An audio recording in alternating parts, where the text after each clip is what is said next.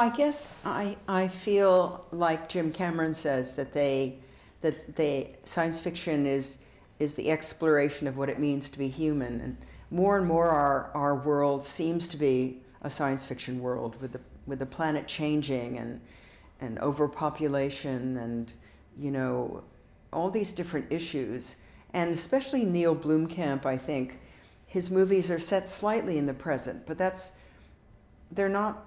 And maybe there's a certain amount of fantastic in them, but really they seem so relevant to our world. The themes seem so important for us right now, and also so touching. They have so much heart. And I think that's unusual for science fiction movies. So frankly, it's not like I go looking for science fiction. It may go looking for me, but it's really more that I read the script and it's about something so interesting that I can't avoid it just because it's science fiction, if you know what I mean.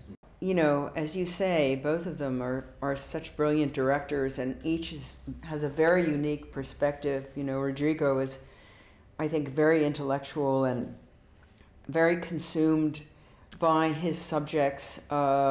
It was really fascinating to work on that story with him, and a great pleasure to work in Spain. And our story, A Monster Calls, which we just finished,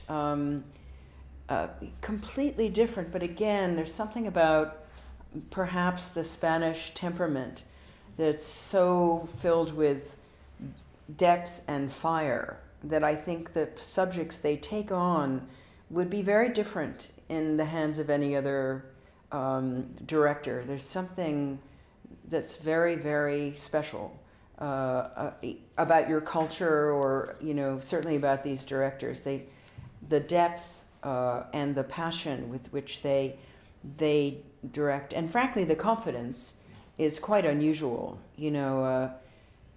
Rodrigo is, they were always saying at, I guess it was, where were we? One of these festivals. What does it mean, the ending? And and he says, well, I'm not going to tell you. You really, in real life, you would never know what the ending meant. So why should I tell you? It was a fantastic moment.